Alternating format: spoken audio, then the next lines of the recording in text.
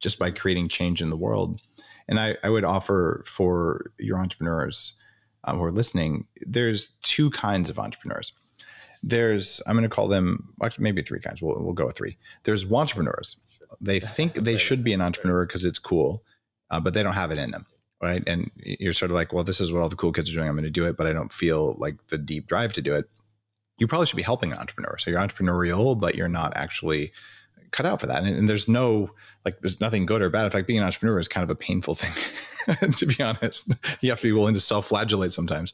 But then there's two other kinds.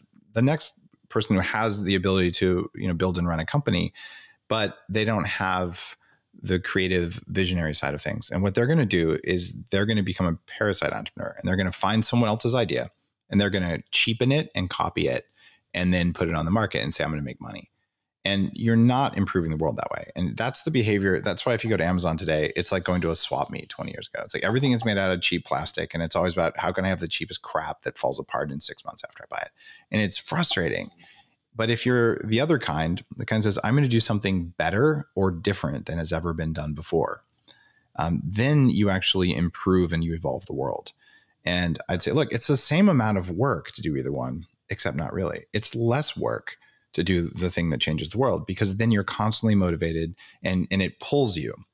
But if you're saying, I'm going to, knock off this other thing I saw, and I think I can, replace the metal with some cheap plastic and, put in low quality ingredients and swap out collagen for milk protein isolate because it's cheap, and just not even care and just be like, I'm just going to build a brand. That's what big food did. It's like, oh, here's how we think. How cheap is it? How good can we make it taste? And can we put a pretty sticker on it? If so, it's a product. And that has led to low testosterone, obesity, all sorts of health problems. 42% of people are fat. We don't want to build that world. And you're going to build a world as an entrepreneur. So build the world you want instead of a cheap, shitty world. And if we could just get more entrepreneurs on that path, we'll make all kinds of cool stuff that no big company will ever make. And then we'll become big companies. And I learned that in Silicon Valley. Yeah, those are great explanation of sort of the three archetypes, and certainly hopefully it will inspire people to push more on the innovative side. I'm particularly interested, since you mentioned different types of entrepreneurs. In your sort of journey to becoming from the Bulletproof executive, the blog writer, to the CEO and founder of Bulletproof. I'm curious if you had any particular role models. Whether, in your personal life, family life, or role models as entrepreneurs that kind of inspired you to kind of, go to the next level and obviously, run a very large company, manage a lot of people, and be, a very public entrepreneur. That's a really good question. Coming up in Silicon Valley, a lot of people, you don't see a lot of what happens there. It's an insular community, but it's very competitive. It's one of the highest performing places on the planet when you're talking about building these companies. So a lot of the things that I learned, people say, oh, wow, you came out of nowhere and you were instantly successful. Like, no, I spent almost 20 years working at these startups, pushing the broom, doing my best, but learning from executives, some of whom I greatly respected and some of whom I'm like, I don't want to be that kind of executive. And so a lot of how I learned to do what I do came from those experiences. And I'm thinking back. I worked for a company called Netscaler that was acquired by Citrix for hundreds of millions of dollars. The CEO there, BV Jagdish, was this profoundly amazing guy. And he did yoga every morning for 30 something years. And he was just always calm, always fair, and always kind.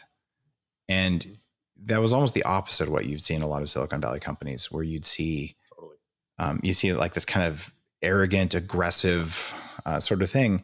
And he didn't have to do that to build a successful company. He was competitive, but it was making things win-win for people. And I just remember the difference between that and some of the other execs I worked for who were angry and ego-driven and all that. I'm like, I want more of that. And so he was an example of that. Another guy named Peter Fortenbaugh, who made a lot of money at that Exodus company, and to this day runs the Boys and Girls Club in East Palo Alto.